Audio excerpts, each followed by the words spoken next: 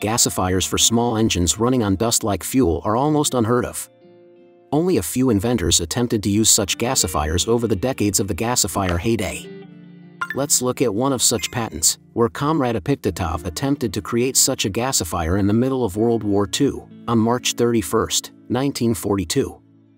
Apparently, there was a lot of peat where he worked, and it was difficult to harvest and log wood.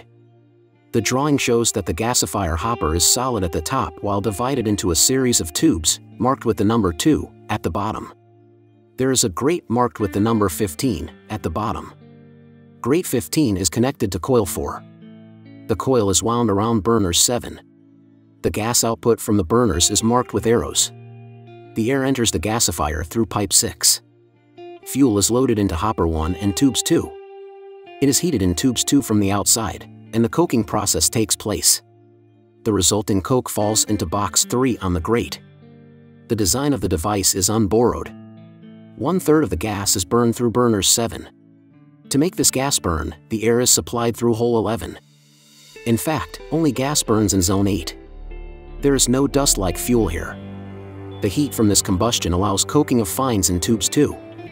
The molten ash, heated to a temperature of 1,300 degrees, which is the temperature of the coking gas, flows through grate 15 down to space 3.